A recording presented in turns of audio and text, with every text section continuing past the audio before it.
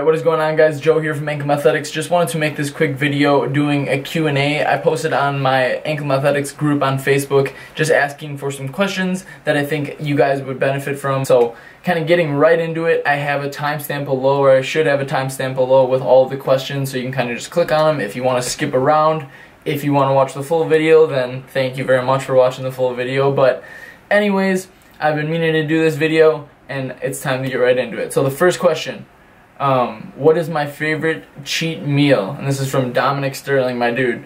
My favorite cheat meal or unhealthy meal, and I don't really have cheat meals, I guess. I honestly eat something that I enjoy pretty much once a day. I'm eating something, either I'm eating out or I'm having something at home that I would say somebody might consider unhealthy, and that just might be like a Pop-Tart, it might be a Rice Krispie treat, a small one, it might mean going to Panera, it might mean whatever. But my favorite unhealthy or cheat meal that someone would call a cheat meal would probably either be pizza, sushi, which honestly sushi isn't even that bad, or like Culver's burger. So if you don't know what Culver's is, look it up. If you do know what Culver's is, you know what I'm talking about. So it would be like a double butter burger from Culver's, or just like a pizza from honestly anywhere, or a good rainbow roll, sushi roll. So that would be my go-to. Next question, my girl Stacy. What up, Stacy? I find myself sleepy during the day, about 2 hours after I get to work. How do I stay energized without coffee or soda? So I'm not really sure. I know you don't really like caffeine in general. Speaking of, I still gotta send you that pre-workout, but things like that. So I would say I definitely take a fair share of caffeine. I'm pretty much a caffeine addict, so I can't really attest as much. But what I would say just directly would just be your sleep, like we talked about. That's going to be number one. So if you feel like you're getting tired, you need to look at if you're getting 7 to 9 hours of sleep consistently, and consistently is the big thing, because if you get it one night in a row but 2 nights before that you were sleeping only 4 hours, that's going to have an effect even thereafter, kind of lingering effect. So sleep is the number one thing with that. It's so important, especially if you're not someone who likes caffeine or using any sort of stimulants like that. But otherwise, if you don't like caffeine, I would say the big thing would be getting proper sleep, and then other than that, making sure you're hydrated, making sure you're fueled with proper nutrients. That's all going to have effect on just your energy levels in general. So the sleep is the big one though. Next question, what is my biggest, or who I guess would be my biggest inspiration in the fitness community? My biggest inspiration, really kind of to get started, was Raymond Cuerdo. I believe I'm saying his last name right. I should probably know that if he's my inspiration, right? But the online coach, if you're familiar with him, he is someone who is not only just someone who's successful in the community, owns a gym, but he's also a family guy. He's got kids, he's older, he's been at this for a long time, he's in his 30s, so it's kind of cool to not only see him build his career, and build his businesses, but also see his physique at such an age where not only is he kind of the same stature as me, a shorter guy, but he's also natural. So it's just one of those things where he kind of fit the mold a little bit, where I could kind of see myself liking doing what he's doing, and it's kind of cool to be able to say that I'm now pretty much doing what he's doing. Maybe not as such a successful level yet, but I plan to get there. So Raymond would be my biggest sort of inspiration, I would say, in my original. My favorite exercises for each muscle group. So I'll kind of run through this pretty quickly. So I'll start out with legs, calves, I guess you could say. My calves aren't the greatest, but any sort of leg press, calf raise, where you're already in like a seated leg press position. I think they're just convenient, and I just get a really good squeeze and stretch on the calf. Then moving up, quads, and legs in general, I guess legs meaning hamstrings and quads, squats. Barbell back squat, number one for sure in general, but if I had to break it down a little bit more so, I would say compound exercise, squats in general for just quads specifically, like a closer stance, and then from there I would say RDLs, Romanian deadlift, for the hamstrings and glutes, posterior chain in general. And then if I move up, going to the back, I would say if I could just pick one exercise, it would probably have to be pull-ups. I would love to throw a row exercise in there just to build some thickness, but if I had to just pick one, I would say pull-ups. And then other than that, I would say just some sort of rowing variation, probably a chest-supported dumbbell row. Just such a great movement for isolation without taxing the lower back. chest supported dumbbell row for sure. For the back, if I had to pick two, I guess that's kind of cheating. But other than that, I would say for chest, just a bench press, probably a dumbbell incline if I had to pick one, just because just to get that upper pec and that upper chest going a little bit more, that bro science upper pec. But I would say probably dumbbell incline, but then again, you can't really replace the barbell flat bench just for the sheer amount of load you're able to put through, and just a lot of research says that the greater your 1 rep max on the bench press, specifically the bench press, it's interesting, the bigger the chest you'll have. So anyways, that's, again, I'm cheating a little bit, picking more than one. And then shoulders, I would say if I could just pick one exercise for my shoulders, not even including pressing movements, I would say lateral raises or upright rows in general, and tons of different variations there, whether I'm doing dumbbells or cables. It really all depends, or even a machine lateral raise. And, I guess biceps and triceps. So biceps, I would say if I could just pick one, it would be probably like a easy bar, like kind of the slanted angle curl with just like normal like curl bar. That would probably be my go-to, just because you hit a little bit of each portion of the bicep there. But then again, you got to have your place for your supinated palm up and your place for your hammer, just to get the full development of the bicep. But then again, I'm cheating again. And finally, triceps, I would say number one would just be some sort of like a push down. So whether that be a cable push down or even like a machine dip, I would say kind of would qualify as that. Something where you can overload the triceps, even like a close grip bench. Yeah, and I think that's it. I don't want to go too in depth with that. Maybe I'll make a separate video on that specifically. But besides that, the next question are my hobbies outside of fitness. That's a good one, I guess. So you could kind of consider me running. I've been starting to do more aerobic sort of long distance running, sort of endurance style running, where I'm running like 3+ miles. Still keeping it quick. Yesterday I ran 3 miles. It was really hot out. I ran 3 miles in just under an 8-minute pace, which is pretty fast for me. So I guess that would be kind of considered something outside of just the general lifting you see on this channel. Other than that, I like to do different things as far as outdoor stuff. I love going hiking, I love going fishing, I love doing things like that, which if you scroll back on the channel, I have some fishing experiences on here, at least one of them with my dad. But otherwise, just things like that. I used to longboard a ton. That's something I definitely want to get back into. But it kind of is, fitness has definitely taken over a lot of my life, but I like to kind of at least get myself out there and do different things. I love also frisbee golfing. That's one of the big things I like, or we call it frolfing. Frisbee golfing is fun. I love doing that. I love golfing in general, real golfing. Definitely fun to do. Anything outside I love doing. Like we have a lot of, I live in Wisconsin, so we have a lot of nature around us, different natural sort of areas you can go to and just enjoy sort of the beauty of the world we live in. So I think like just nature preserves, or what am I trying to say? State parks, things like that, and just things like that. Getting outside, enjoying the weather, biking. I like biking. We have like a couple trails around here. I'll do so. That's a good question. I need to get out and do different things more and try to adventure out of my comfort zone a little bit, I think a little bit more, and do some different things. So something I've thought about doing is like jiu-jitsu. I've really thought about that in the past. I think that would be fun, just not only for the discipline side of it, but also just the technique itself, to be able to have that self-defense aspect. But I don't know. That's a good question. Workout ideas from someone who doesn't go to the gym or doesn't want to go to the gym. I would suggest you email me at joegyanklam@hotmail.com, and I will send you a free at-home workout routine.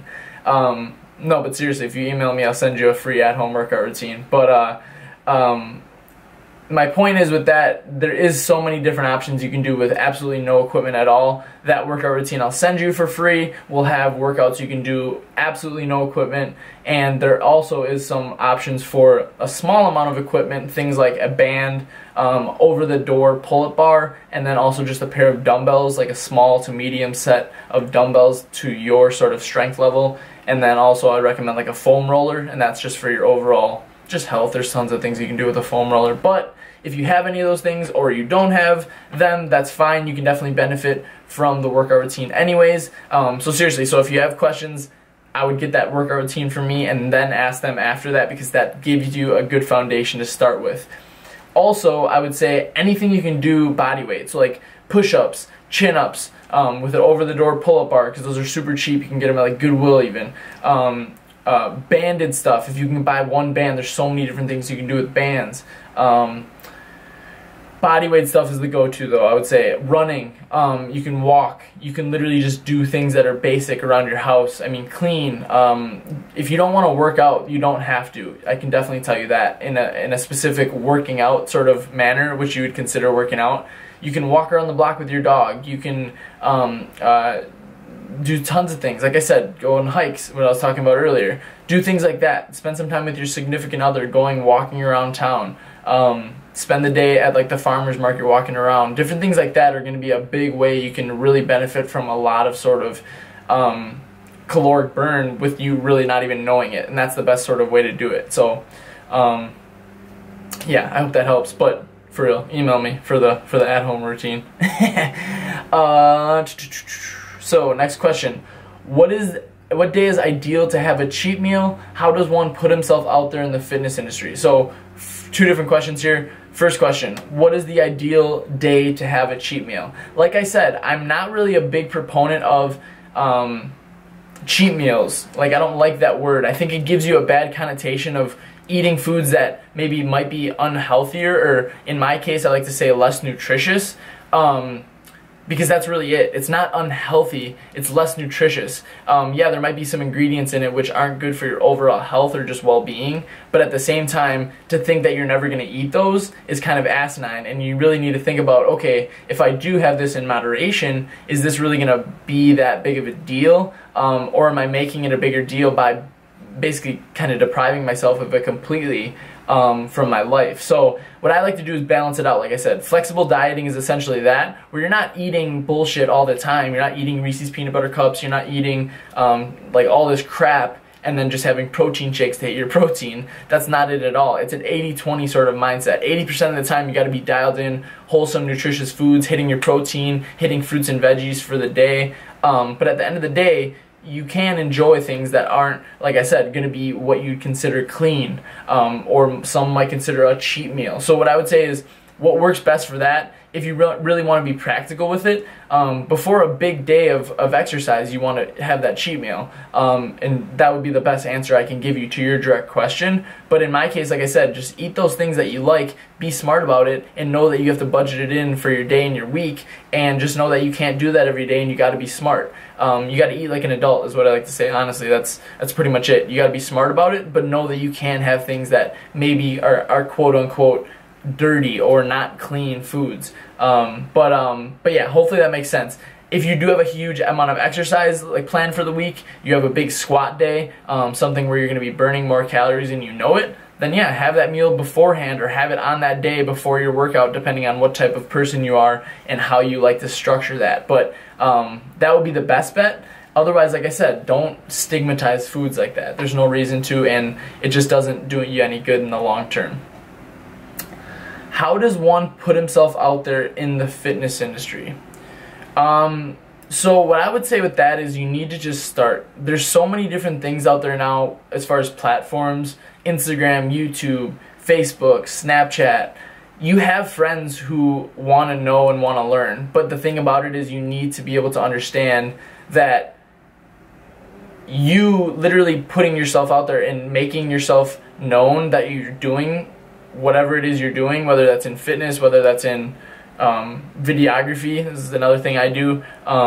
You need to make sure people know that you do that. So in order to do that, you need to just start posting about it. So post about your experiences, post about the things that you know and you've learned, and don't step out of your realm of what you actually know. Don't overstep that, because people can see through the bullshit. But be honest and be sharing and be willing to share your experiences and what you've learned along the way, because that's what's going to allow you to have people, like I said, become aware of what you're doing.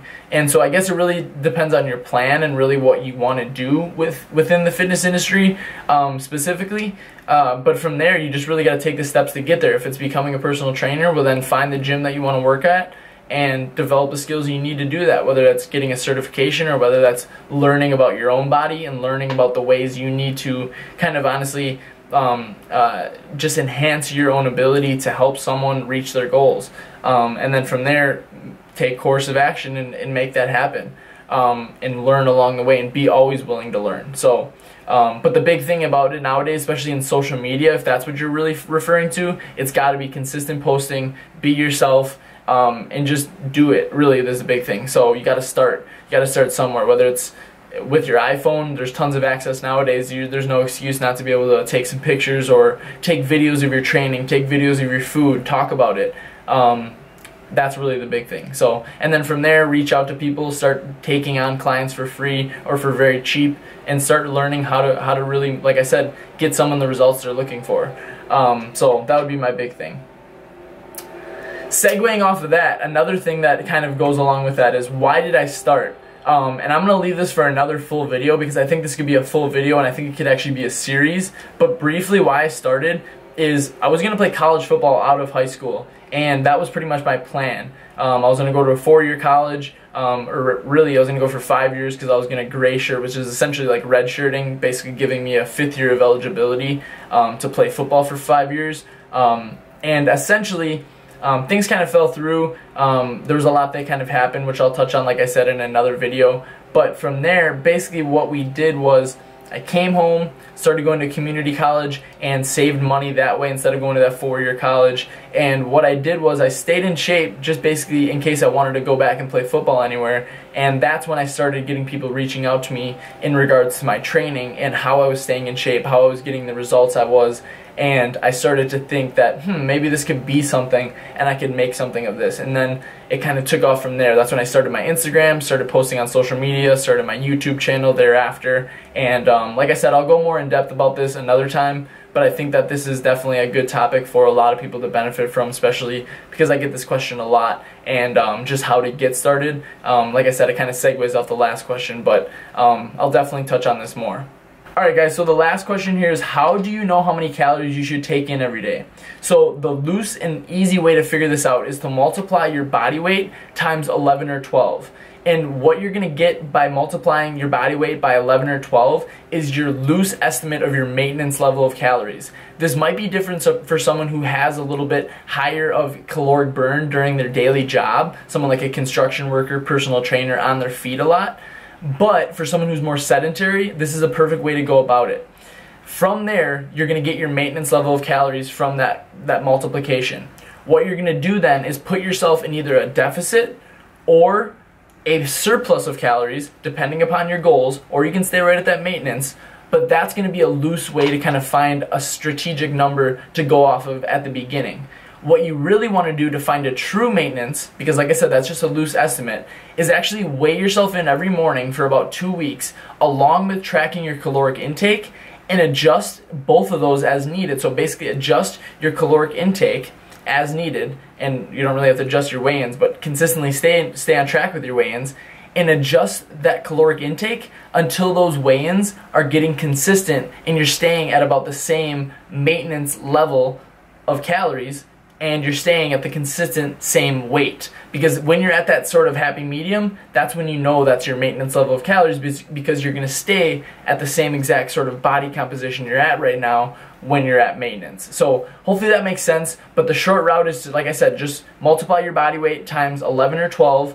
12 would be someone who's a little bit more active, maybe on their feet a little bit more. 11 would be someone who's a little bit more sedentary, pretty much sitting all day. And you kind of can adjust accordingly, because everyone's going to have a different metabolism, and that's why there's not just one basic way to go about it, and that's why those calculators are a little bit hard to go off of, because it does give you a baseline, but I can tell you right off the bat, those calculators at maintenance for my weight and my height and all that sort of thing will have me losing weight. So my maintenance is naturally higher than those calculators put me at. So that's where you got to have that adjustment period and allow yourself to actually track your weigh-ins and find a true maintenance that way, and then go about your goals. But a lot of people don't like to wait that long, so I like to give them at least some sort of a structure to go off of, which is where 11 or 12, sometimes 13 or 14 will come in if it's someone who's a little bit, like I said, has a more demanding sort of day-to-day task. So hopefully that helps.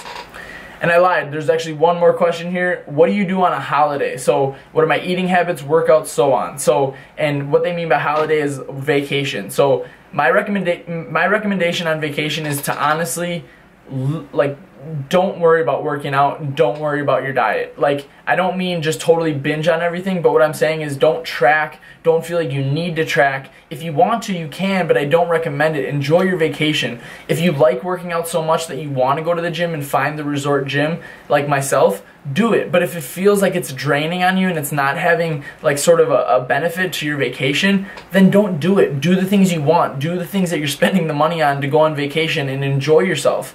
When you come back and you get back to things, that's when you can get dialed in again. So if you're in the middle of a diet, well then maybe don't plan a vacation around that, and maybe make your vacation and your diet structured in a way that's going to benefit each other. And if you do have something come up, well then know that you're going to need to enjoy yourself, because otherwise it's not worth it, in my opinion. So my biggest recommendation is enjoy yourself first and foremost. Be mindful of your goals in the long run, and really if you can come back at least just maintaining the weight you're at, that's awesome. And a lot of times you're on vacation, you're going to be moving anyways, you're going to be on your feet a lot. So that being said, it's going to benefit you because you're on your feet, you're moving, you don't have to worry so much about the working out, because you're going to be burning more calories than you would if you're just sitting on your butt all day like you do normally probably when you're at home. So what I would say is enjoy yourself, number one, be mindful of your goals, but at the same time, work out if you want and enjoy yourself, but if it's draining on the vacation,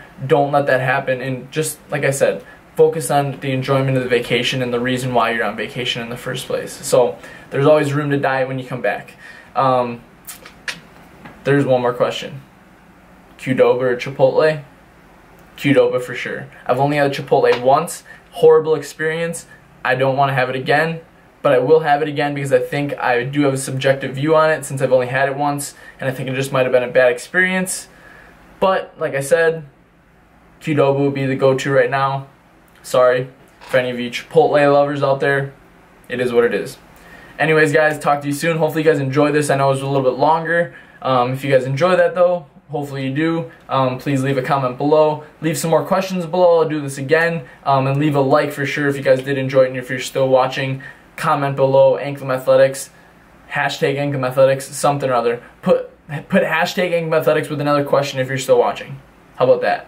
Yeah, that sounds good. Anyways, guys, talk to you soon. And yeah, have a good day, have a good night, whatever time you're watching this, and I'll talk to you guys in the next one. Peace out.